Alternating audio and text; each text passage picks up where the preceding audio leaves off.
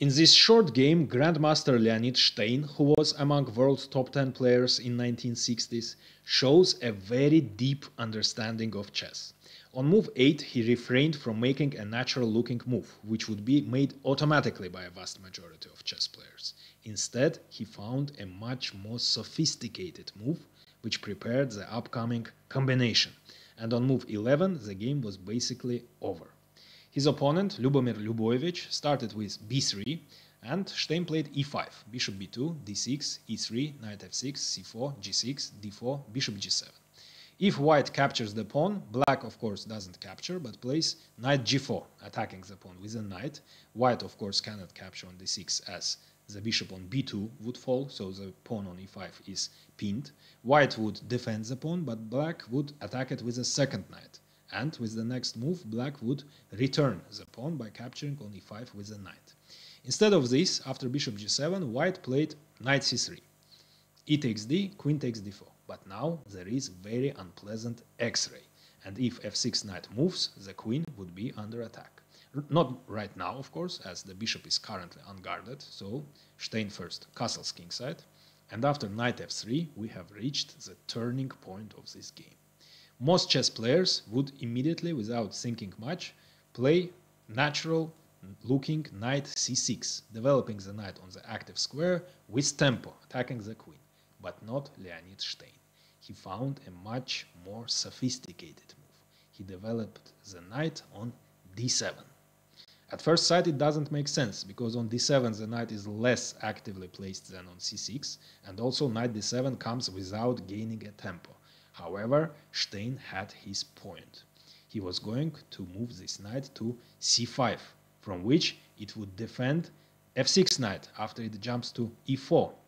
And also, after knight e4, not only the queen would be under attack, but also after the queen retreats, the knight on c3 would be attacked 2 times by the bishop and by e4 knight. And the only 2 squares the queen would be able to defend, to keep the defense of the knight, which is defended only once by the bishop, would be d3 and d2. But both of these squares would be under black knight's control. d3 would be controlled by c5 knight, and d2 would be controlled by e4 knight. And that means that after the queen retreats to another square, the knight on c3 would fall, and black would just win a piece. So by playing knight d7, Stein created immediate threats. White played bishop e2, knight c5 with deadly threat knight e4, and white played rook d1, setting a trap. If black played the intended knight e4, which at first sight is winning on the spot, attacking the queen and also the knight, white prepared a deadly queen takes g7 check, winning the first piece for the queen. After king takes g7, the second piece with check, and after king retreats, the third piece. That was the point behind rook d1, to pin d6 pawn. Now the knight on c5 is untouchable, and white would get 3 very active pieces for the queen. The queen would be absolutely ineffective in this position, as the queen wouldn't have any targets of attack, because white doesn't have any weaknesses, while black has a lot of weaknesses. On the king side, dark squares are catastrophically weakened, and black doesn't have dark squared bishop to defend these squares, while white has a great dark squared bishop on the long diagonal, and together with the knights, this bishop would create deadly threats to black king. The knights would be rerouted to f6 and h6, and the pieces, of course, would be much stronger than the queen, and black would be dead lost in this position.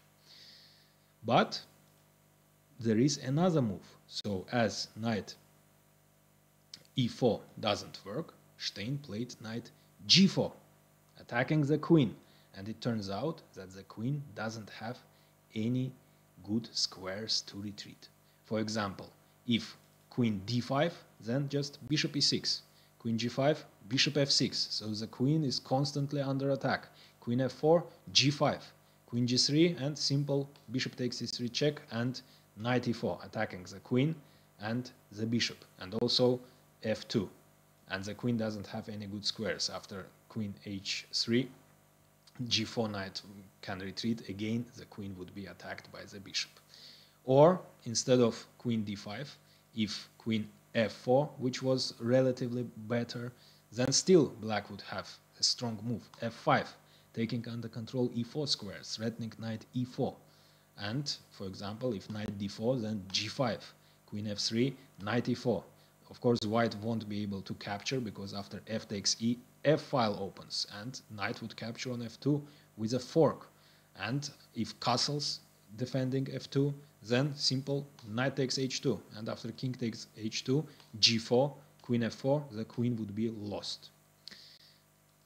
White chose another move, queen d2, but after this, black has a simple but beautiful combination. You can pause the video and try to find it. So, the knight sacrifice. Knight takes f2, and it turns out that if king takes f2, then there is a forking motif. Knight e4 check would be a fork. Not immediately, of course, because at the moment the knight is defending e4, but the defender of e4 can be eliminated with tempo. Bishop takes c3, and no matter if white captures on c3 with a queen or with a bishop, knight e4 still would be a fork. Check, and the knight controls both squares, d2 and c3. That's why after knight takes f2, white castled kingside. But now, besides extra pawn, black gets extra exchange. Knight takes f2, and also e3 is terribly weakened. And that means that white is dead lost. Of course, white didn't want to resign after move 11 and continued the resistance till move 26. And very soon, after knight e6 check, queen takes e6, white finally resigned. Hit the like button, as it's really helpful for the channel growth, and see you in the next videos.